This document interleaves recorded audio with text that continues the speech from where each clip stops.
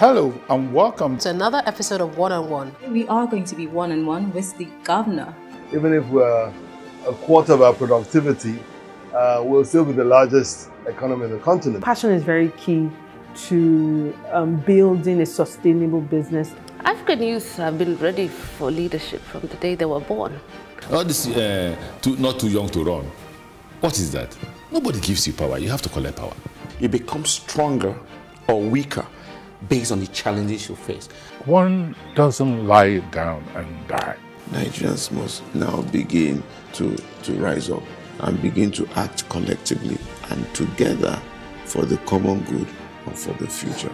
Having 40, 50, whatever number of presidential candidates is silly.